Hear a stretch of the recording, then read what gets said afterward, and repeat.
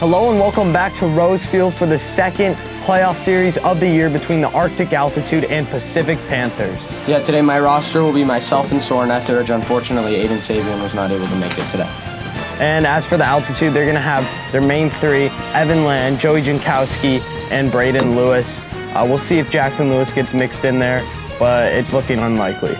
And our keys to the game today will just be hitting, because all season we've struggled, but last series against the Altitude that we played, we really picked it up and obviously had 4 home runs in our best hitting series of the year. Yeah, and in that series, the Panthers dominated. We'll see if it's the same case today, but for the Altitude, some keys are going to include Evan's accuracy. You saw him struggle lately, and if he could keep up that great hitting from the last performance against my team, where he had who knows how many home runs, it was a bunch. So yeah, with that, let's go down to the field for some player interviews. I'm with Soren Etheridge of the Pacific Panthers. You haven't allowed a run all season. How's that gonna keep up today? And how are you gonna keep just hitting against the Altitude like you did earlier this season? Evan's pitching sucks, so I think I'll keep doing what I've been doing against that. And for pitching, I'm just gonna keep mixing it up even more. All right.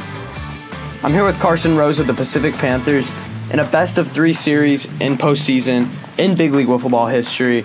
Only 14% of teams win the series after losing Game 1. So it obviously shows how important Game 1 is. How are you gonna come out early, come out hot, attack early today? Yeah, I mean, obviously getting that Game 1 win is a huge victory in this league and league's history. So we're gonna try to just get some hits early and stuff. Pitching, make sure we lights out from pitching, make sure we don't walk people in, make stupid mistakes. But obviously there's that 14%, and I believe that was us against the Cougars in 2020. So we're not gonna be, we know that if we lose Game 1, series is not over. We've done it before, we'll do it again. All right, Game 1, let's go. Welcome to Rose Field on a sweaty August afternoon in a playoff series between the Arctic Altitude, who have never before won a playoff game, facing off against the Pacific Panthers. The Panthers dominated the Altitude in a late game series, sweeping it.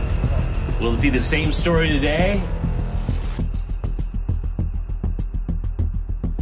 Soren Etheridge at the plate. Down he goes on a nasty sinker from Land. Best 2 out of 3 series. And down goes Rose. Good pitching from Land. We go to the bottom of the first. All square at 0. Land leading off. And down he goes again, talking to himself. Great location from the right-hander. Oh my, that's a new pitch from Rose. Got Jankowski looking.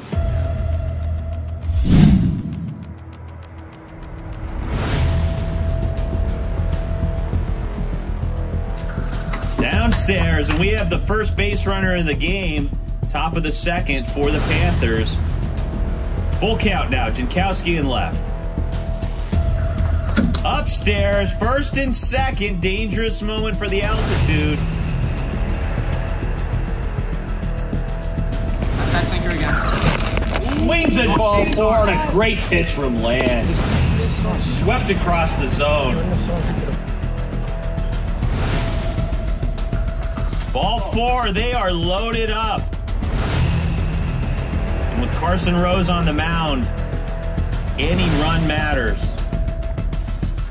This is why you tune in to Big League Wiffle Ball right here. Bases juiced, full count, 2 outs, Game 1 of the playoffs. Oh, and he swings it, ball 4.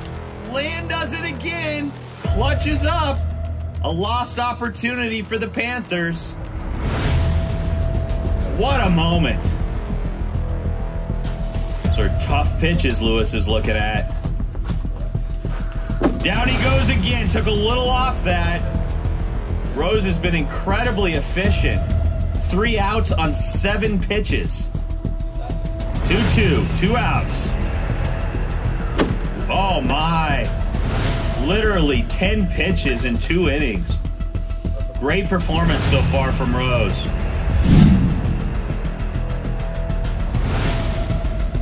Rose has been disciplined at the plate so far. Full count. Ball 4. Oh, is that fair foul? Just foul! Game of inches, proven again right there. We saw that from Luke Rose against the Western Wolves, drift foul. Almost identical to what happened to Rose that ended up costing him the series. I shivered his timbers. Full count now. Up high. We've seen this show before. Just last inning. First and second, 1 out. Here we go, 2-2. Unbelievable location. That's 2 outs. Great movement. Controlled the sinker that time.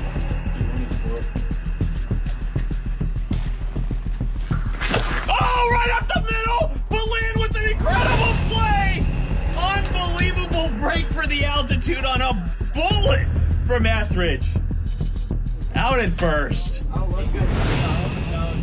That was luck for the altitude because that was going into the bushes. That was a double. That was probably the game right there if it wouldn't have hit land.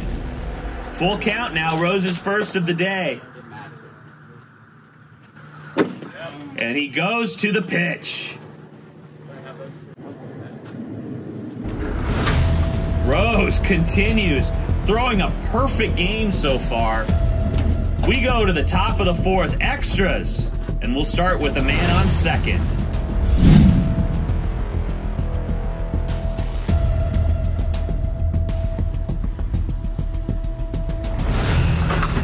Ball 4.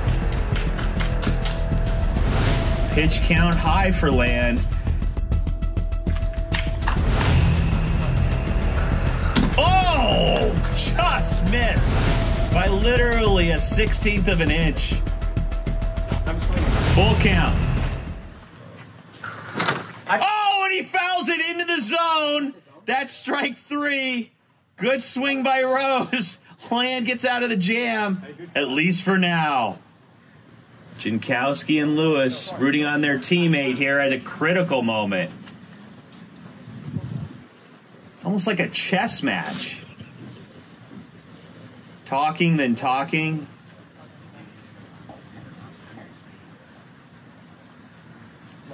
That says a lot, but Etheridge at the plate. Here we go. Who wants to be a hero? That's ball 4. A big moment in the game. 1-0 Panthers. Full count, 2 outs. And that's the second run.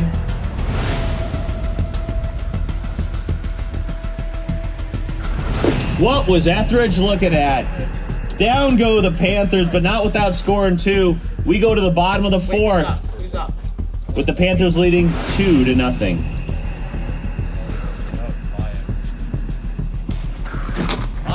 And that's the second out of the game. Right on the camera.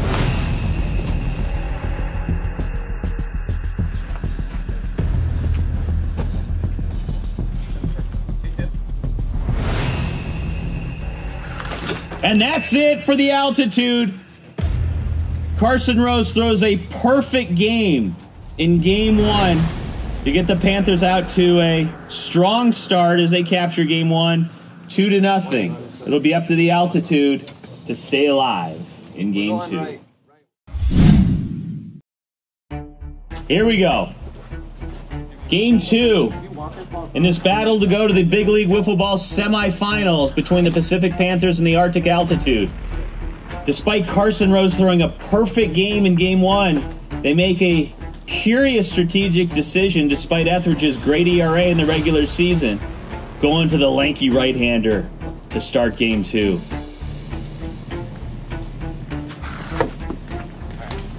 The Altitude have their first base runner of the series. 0-2. Down goes Jankowski. Land remains on first. 0-2 to Lewis, looking to get on track here in the series. And that's it. Great location from Etheridge. We go to the bottom of the first, all tied at 0.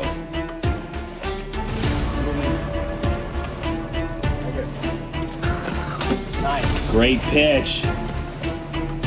Not sure how Etheridge laid off that one.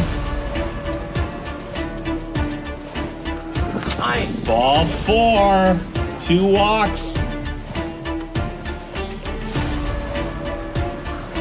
And that's it. Etheridge speaks up but strikes out. Down he goes on a great pitch from Land. Took a little something off that with superb location.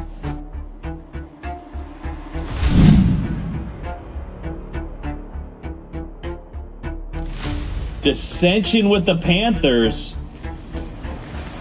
Soren going all Robert Ory with his teammates in right field. Etheridge in right. First walk. Oh. You good? Jankowski on first, Land. Down he goes on great location from Rose. 2 outs. 2 runners on. He goes around.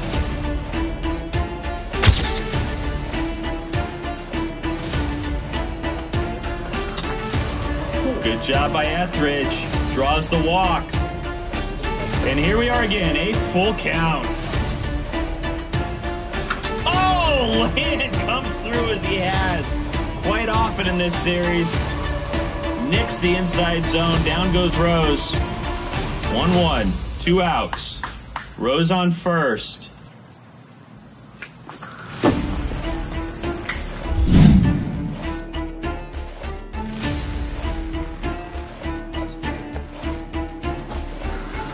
And that's it for Jankowski on a ball that had massive inside movement. We go to the bottom of the third, and only one team can win. 1 out. And that's it for Rose. Oh, and Etheridge puts it in play. Lewis makes another out at first. Good job by Lewis being alert. We go to the top of the fourth when a runner starts on second base.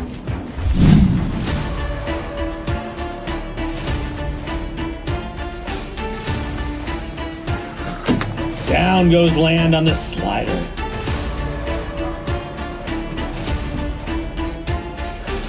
Down he goes.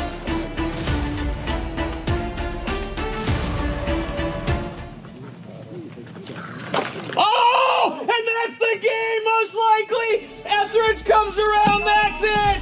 That's it, Rose wins in a walk-off double. The Panthers capture the series on a great hit from Carson Rose. They move on to face the Eastern Extreme in what will be a dramatic series. Each game during the regular season was decided by 1 run. 1-0. 1-0.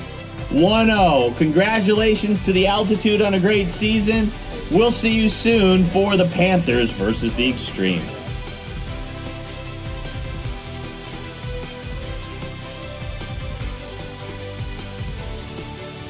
I'm here with the Pacific Panthers. You guys just moved on to the semifinals. You're going to face the Eastern Extreme. What are your first thoughts on that, reactions? I'm just happy because I haven't been able to get contact with the ball all day. And when it mattered, I did. Against the Extreme, I'm looking forward to it. Got some beef there. And it was a good series last time. I think we lost 1-0 every time, so it should be a good series. Yeah, Soren, you especially have some, you could call it unfinished business with the Extreme. Looking forward to that. What do you got to say to Brody, Zach, Reed, all of them? First of all, Reed's the one-hit wonder.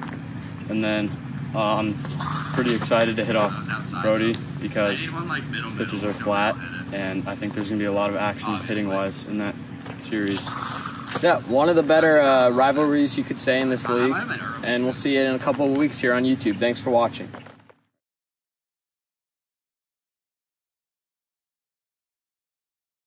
All right, hello and welcome to another postseason preview show. I'm Logan Rose. That's Carson Rose and Brody Livingston who are joining me. And we're going to be previewing the 2 semifinal series coming up to close out this season. I hope you guys enjoyed Panthers Altitude. This is obviously coming after that. There's another great series to round off the first round of games, and those were just super competitive. But it only gets better from here. So we're going to start with Wolves Diamonds, which will be the next one on YouTube. The Wolves will have all 5 guys, myself, Bryson, Chase, Jake Tucker, and Dylan Grossman. And the Diamonds are going to have Seth Denmark, Matthew Saba, and Declan Sabian. So, Carson, I'm going to start with you going into this series. Like, what were your – obviously it's already been played, but what were your predictions and, like, keys to the game for, each team? Obviously Diamonds finished the season as the 1 seed. So I would definitely take the Diamonds. You guys were the 6th seed. Taking the Diamonds in probably 2 games, I'm going to say. I think they have better pitching and hitting. But the keys I'm thinking for the Wolves is they have good hitting, keep that up. But their pitching needs to be good. Logan and Bryson need to pitch much better than they did against the Altitude. Pitched okay against the Cougars. But I think pitching is going to be the main factor in this series. And then for the Diamonds, I think they're going to need some help other than Seth, since Seth's like their entire team. Matthew needs to step up, and Declan, I think, he'll need to play well. I mean, I would call 0 runs pretty good pitching, but, you could say what you want. We did get lucky, though, with a lot. There were a lot of runners on base. Like, I think my whip, because I was the only guy who pitched in the series, was above 1. But, yeah, there was a lot of guys on base. We got out of a lot of jams. Luke got some unlucky breaks. That series was incredible. And, yeah, everyone just played their heart out in that. But, yeah, moving on. Brody, same question to you. Keys to the game and your prediction. All right, so keys to the game. It's Seth basically versus the Wolves. I think Seth is just going to continue to tear it up. It's Seth, right? He's got like 6 or 7 pitches, and they all move differently, and they're all really gross, and it takes a long time to adapt to them. So I'm going to go ahead and say Diamonds in 2, but I think it'll be a lot closer than people think, just because I think the Wolves have really good hitters with Bryson and you. And then Chase, just an on-base machine. So I think it'll be a lot closer, but I still think Diamonds will win in 2. Yeah, and as I was preparing for this series, I look back at the regular season video where we got swept, and honestly, I thought we got just smoked. But I looked at it, and I think there's one game. Obviously, the Barrett home run won that game. That probably won't happen in the playoffs. I don't think we're going to be throwing that slow. The adrenaline's pumping us up. And then we go to the next game, and there was another. It was the Barrett off my head as I was running home, and then I think they got a break. And then the other game, in game 1, I was also running home, and they barely threw me out. So I forgot how close the games were in the regular season. But, yeah, it should be a fun one for sure. We'll see if, we make it back to our 3rd straight World Series, or the Diamonds can make it to their first. It would definitely be fun either way. But moving on, we got Panthers Extreme. I don't know if you guys could tell in the regular season, but these teams are – honestly, it's probably our biggest rivalry now. Panthers Cougars is kind of like the hyped up rivalry, but just after the season and in between games, you can – specifically between Brody and Soren, they're not – honestly, it's very up and down relationship. It'd be fun to make a documentary on almost. We could do a little skit, who knows, but it's a fun one for sure. And Soren, if you guys can't tell, obviously probably talks the most smack in the league. He's a fun character, not when you're on the opposing team, but he's kind of like the Patrick Beverly of Big League West football, if that makes sense for the basketball fans. So, Brody, from your side, what's your relationship with Soren and going into the series? Just what are you thinking with how are you going to deal with the smack talk and all of that?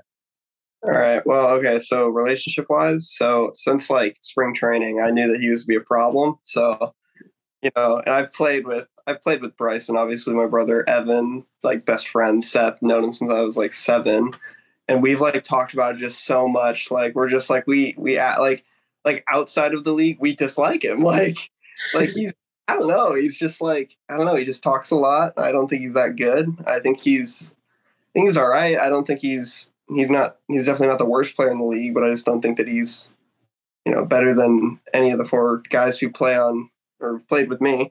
But that's just my opinion. But I will say he did have a pretty good second half right after the All-Star break. He started popping off. But I don't. First series, I mean, he talked a little bit, kind of shut him up. I mean, I struck him out probably 17 times or something like that. But I don't know. I think sometimes it gets hard because he'll say some stuff and it gets in your head sometimes. But I'm gonna try and not let him get in my head at all. Yeah, I know it was mentioned at the end of the Panthers altitude series. When you guys played in the regular season, there were hundreds of strikeouts. It was 1-0, 1-0, 1-0, deep games. And honestly, we're expecting the same thing between you and Carson. You guys are pretty much the best pitchers in the league. In terms of hard to hit off of, like Seth's a great pitcher, but I feel like Seth's a different kind of pitcher. It's kind of hard to explain. You guys are definitely the most dominant. Carson, you're on the other half of this rivalry. You guys kind of play the villains of big league wiffle ball for a while now. Soren, he joins in on your team, and it becomes a little more real. He's probably the best smack talker in all of wiffle ball, in my opinion. So that I've seen. So, from your perspective, what's your approach to this series? Obviously, it's just going to be about timely hitting, as you saw in the regular season. And if you can come through and get some hits, like failed to do so in the regular season. Yeah, like Brody said, my team, well, he said Soren, but I think our whole team's really picked it up since the All-Star break. We had a nice refresher reset there. We're 4-2 since then, trying to keep 7-2 counting the altitude, or 6-2 counting the altitude series. So we're just going to try to keep that up. Soren and me hopefully can keep up good pitching. Obviously, Soren's not allowed to run. Kind of difficult to lose when you don't allow a run. We didn't allow one in the series either. But the whole goal here, just shut out Brody and make the other 2 work, because Brody's obviously their best player. And if they don't score, or they need Brody to be hitting and pitching. And also before the last series, I did scuff a new ball, and since then I've not allowed a hit or Soren. We've not allowed runs, so we're going to try to keep that up with special balls. Yeah, as for the rosters, the Panthers are going to have Carson, Soren, Aiden. Once again, is injured. He's likely going to be out if the Panthers make it past there, just for the rest of the playoffs. But for the extreme, they have Brody, Zach Koss, and Reed. They got their 3 guys. And yeah, it's going to be fun for sure. You mentioned just how well you guys have played. But in that altitude series, there was some I don't know if people could tell from watching it, but there was some dispute between you and Soren when you took him out of the game. So how's that pitching situation going to work? Yeah, I think I'm the starter, obviously. Soren's going to be there if I need him. But Soren's kind of got a temper a little bit. He's a little angry. He's watching this, but gets a little angry if he doesn't pitch. So I think that's kind of helped our team because he focuses more at the plate when he pitches, because I don't know, he just gets bored otherwise. So I think the plan might be start him game 2. I don't know how game 1 will go, but if we win game 1, I'll definitely start him game 2. If not, I'll have to make a decision. But I think it'll be 1 at the plate. Obviously, we need to pick it up at the plate. Our pitching has been great all year, but I think, obviously we haven't been able to score except for that altitude series. Yeah, if there was a stat for how he plays hitting-wise versus when he's pitching versus when he's not pitching, it would definitely be a dramatic difference. He seems to be a lot more locked in. But yeah, we're going to wrap it up. Thank you guys for watching the video. Any last thoughts for you two? heading down the stretch. All right, look out. The rest of the regular season and the postseason honestly only gets better. And if you thought, Wolves Cougars is pretty good, Panthers altitude is pretty good, but these series are extremely intense if you can't tell from the video. So, we'll see you next week for Wolves Diamonds.